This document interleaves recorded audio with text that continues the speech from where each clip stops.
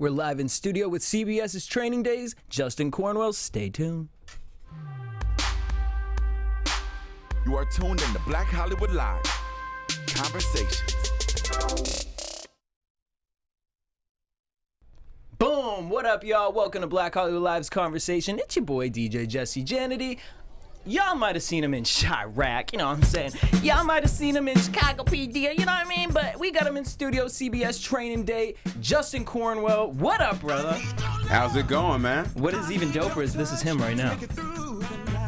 Hey. All right, so this is off your SoundCloud. This is off my SoundCloud right here. Which is Justin Michael Cornwell. Justin Michael Cornwell at SoundCloud. You can find that SoundCloud.com/Justin Michael Cornwell. Give a little bit of a Bruno Mars kind of beat right there. Oh, well, you know, I mean, I think it's James Brown. We have similar influences. Hey. I'm with it. So now, when did we write this song? Oh, I wrote this during episode 5 while shooting Training Day. Really? Yeah, man. Are we getting any of the music on the show? You know, I don't know if it's going to be on the show. The producers love it. Showrunners loved it. I sent it over to the guys who told me they're cutting it up right now and putting it in there, but I don't know where it's going to be or how it's going to show up. All right. Well, first off, keep an ear out for it. Congratulations on the show. Thank you, man. Because, I mean, you're just out here killing it right now. Yeah, man. CBS, to be a part of that family, to be a part of a show that's come off such a legendary movie, such an iconic classic. Right. What was kind of your mindset as far as like auditioning, getting the gig? Where was your mindset as far as becoming this character? You know, it's crazy, man. When I picked up the script, I was on the set of something else, something small, photo shoot thing, and I picked up the script and I connected with it right away because me and the character had so many similarities. I was like, I think I can play this character. I think I know where this character's coming from. I didn't have a lot of time to prepare for the character because I got the script at like 8 p.m. and they said they needed it by 9:30 the next day. It was 12 pages long, and I had monologues and stuff in there. So I'm like, okay, well, time to use those actor powers that I've gained over the last some odd years to make this audition work. But I showed up the next day, went ahead and put it on tape. My agent sent it out, and 2 hours later, Warner Brothers was like, hey, we got a plane ticket for you. Come down to L.A. And I had only been to L.A. once before, the week prior, doing a test. And that was the first time I had it tested, been to L.A. So it was like, oh, my God, I'm going back. Would you look at God? Yeah, would you? Won't he will? Okay.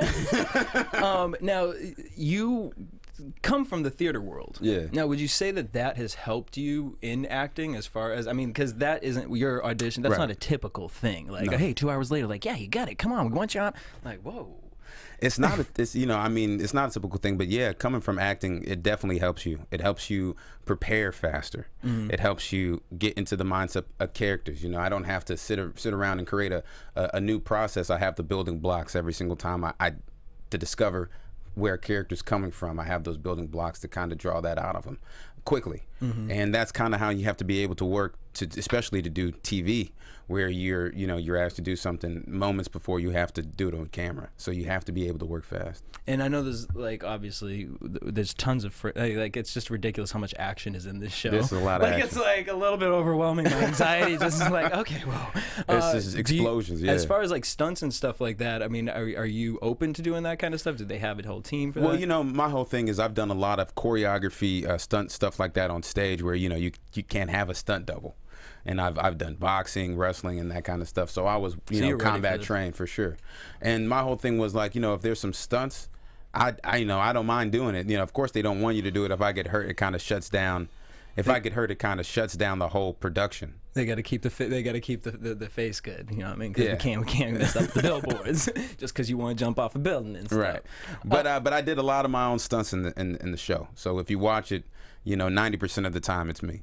Wow. Okay, so obviously we're, Kyle Craig.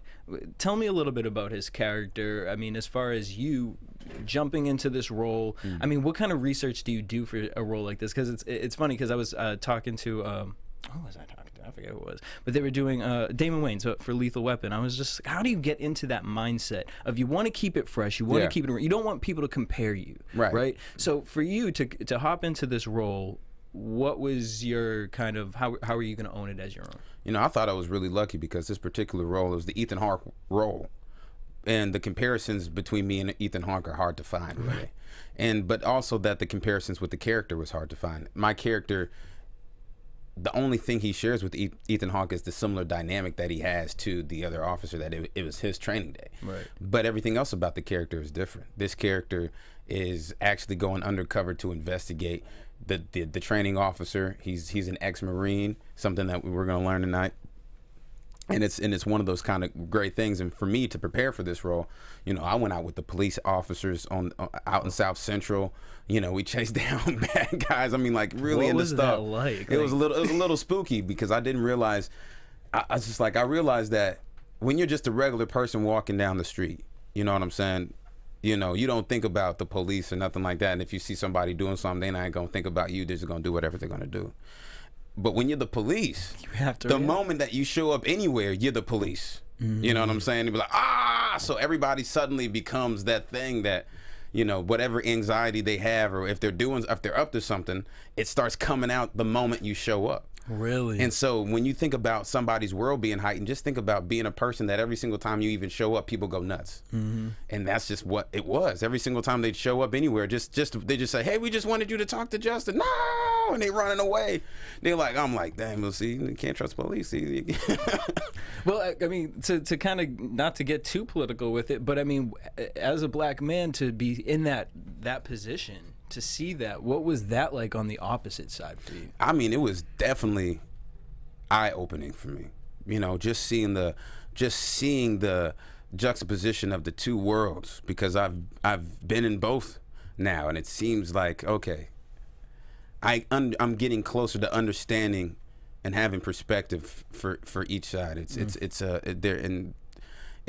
crazy world, man. It's a crazy world. What would you say would be one thing that you took away from, like, mentally from that, as far as understanding the opposite side? That police officers aren't on the street just to hurt people. There's, of course, people out there who are, you know, extremely over enthusiastic about their duties, or, you know, and people who are using their power to hurt people because they are whatever. But honestly, the people that I met, they're out there, they're building up programs for children on the street. I went to the community centers with cops that look just like me, you know, building up programs and trying to get people to do something more productive than, you know, working out here on the street. With the show like Training Day right now, and all this stuff going on in the real world, I mean, it kind of can be a voice for that when you really think about it. To kind of just open up your eyes and that side of the world for it. You work with Bill Paxton. Yeah, for sure. Just the chemistry between the two of you guys, I think, is powerful. Yeah, he's cool, man. He's, you know, I've seen him my whole life, so I really have an understanding of his acting style. Oh, so you had looked up to him. So what was it meeting him on? I mean, it was almost like the same guy you met in the movies. He really is the same guy. He kind of has that same kind of presence. And working with him is great, because he's just one of these people who have seen everything. He's worked with everybody from, you know, from Helen Hunt to Ice-T. You know what I mean? So it's just a range right there. Yeah, just with everybody you could think about. You know what I mean?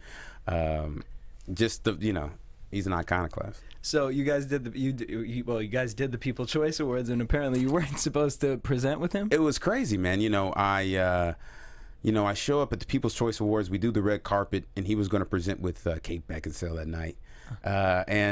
He said, hey, Justin, buddy, I'm going to get out of here. We're going to leave right after I present the award, so just come backstage and wait for me.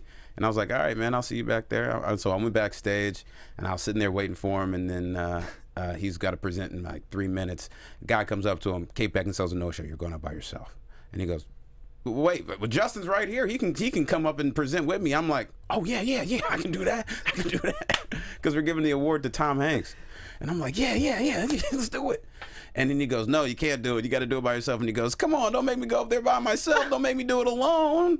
And he goes, all right, go. They changed it quickly in 5 seconds, really. That's how easy it was. They weren't even going to let us do it, but they changed it in 5 minutes, 5 seconds. That's how it always is. And then we walked out there, and if you guys caught the People's Choice Awards, and if you've seen us walking out there, we're kind of walking out there like with our arms outstretched, like, yeah, victory! Because that literally was the moment that we won. It's just, and we Screw went out Tom there. Hanks.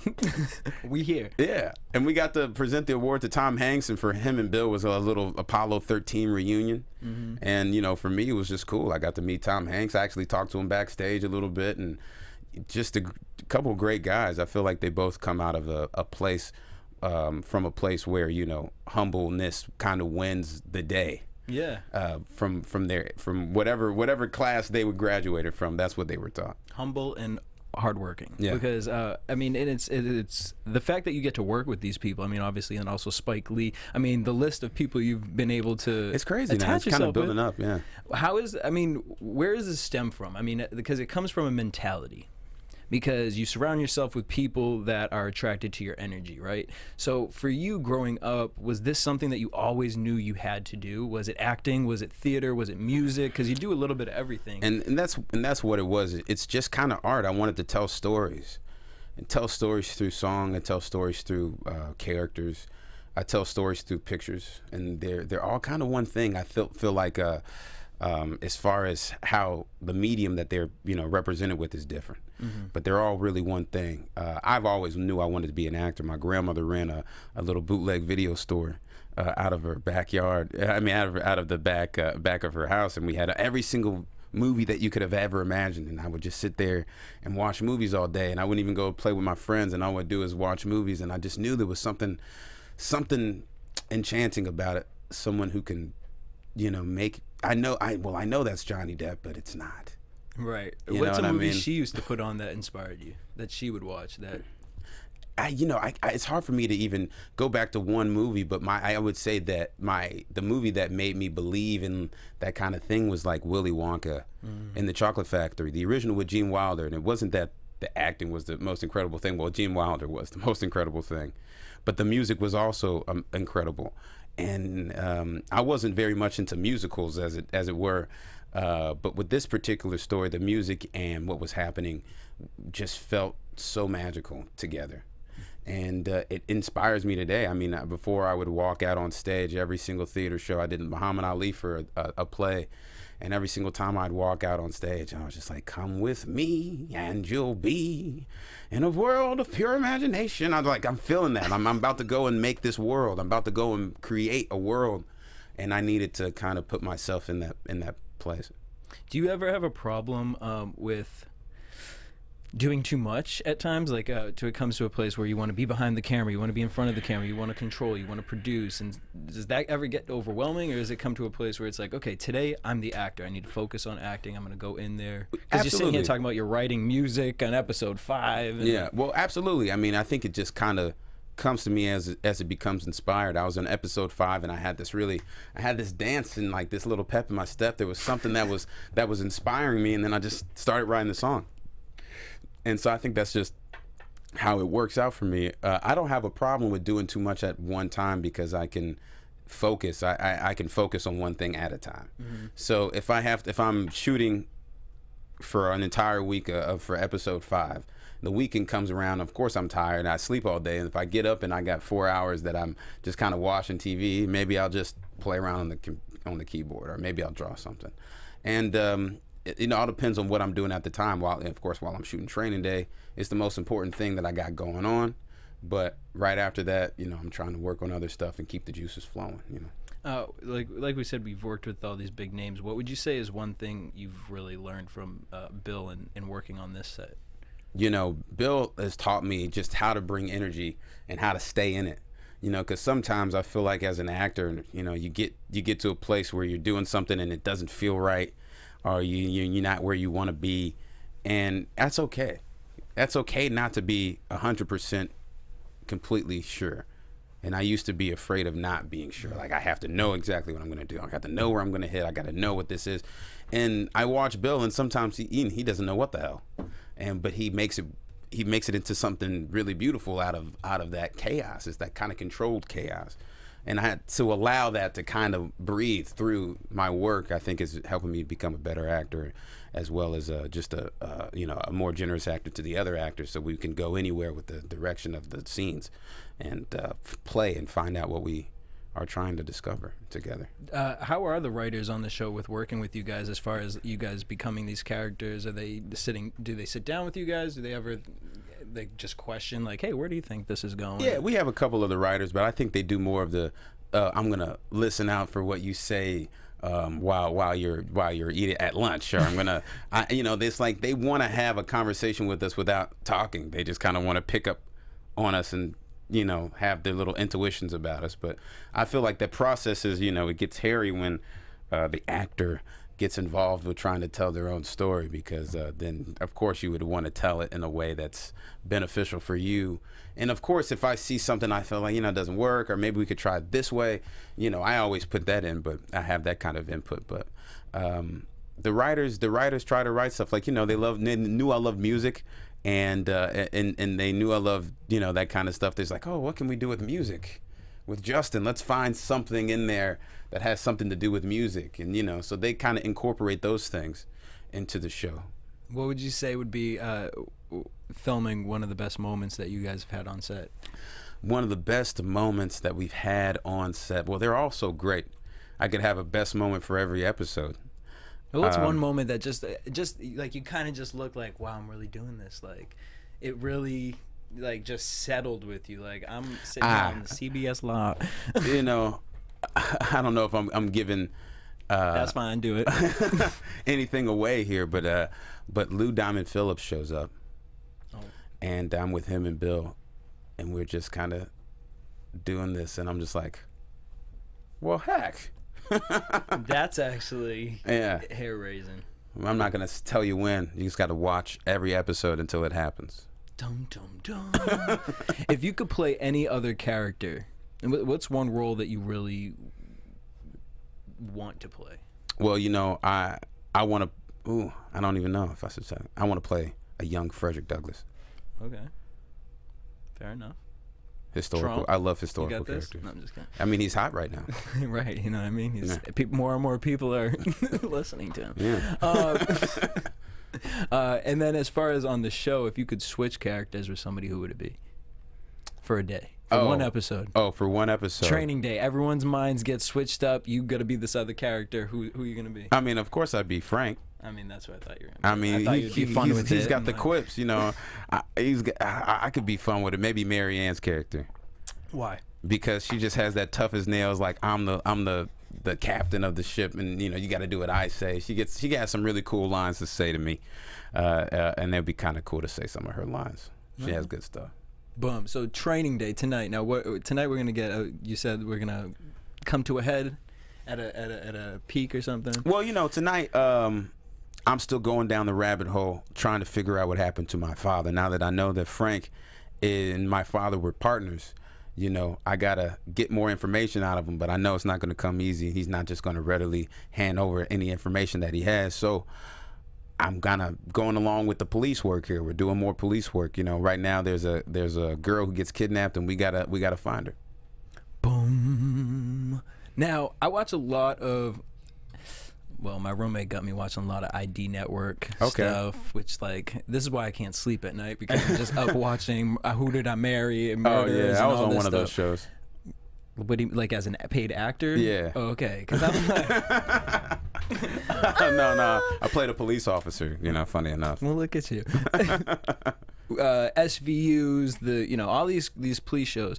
With this though, specifically Training Day, what is this bringing to? Other than, I will say this, visually, it is like a movie. I feel like I'm watching a movie every week, like, in the amount of action. But visually, it's beautiful. Yes. What would you say people are going to take away from this as a season, walking away from Training Day?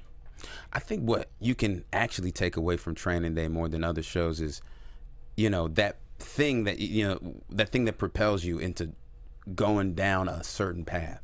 You never know what you're going to go down until you look back and say, yeah, I did walk down that, didn't I? And I think this is what it was. I think this has a little more murkiness than a lot of other shows, you know, especially of the other shows on CBS, which has great shows. But this show, I think, stands out amongst all those shows in the lineup. And it's going to be something that every week, you know, you think you're watching a show that's procedural, doing exactly what you think it's going to do, and then it will surprise you. It does have that element of you feel like you're walking with the character.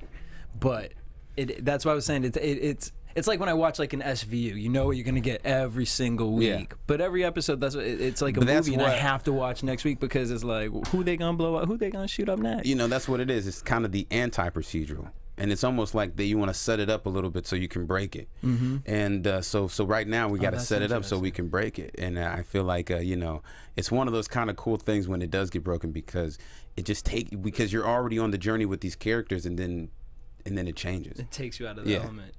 All right, well, we know what we're going to be watching tonight on CBS at what? 10 p.m.? Okay, training day. Justin, where can everyone follow you? You guys can follow me on Instagram and Twitter at Justin_Cornwell.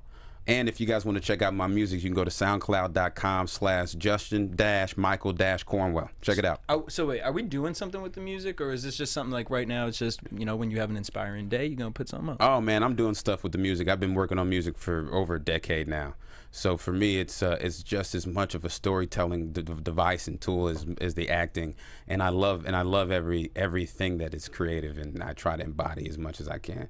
And as far as the music goes, it's like, you know, so come out and support me, and you guys are going to see a lot more music. Boom, we're going to get them on Black Hollywood Live, The Beat. We want to appreciate you guys for tuning in. Make sure you guys hit me up everywhere at DJ Jesse J. You guys can hit us up also at BHL Online on Twitter, Instagram, and Facebook, and subscribe to us on iTunes. Till next time, peace.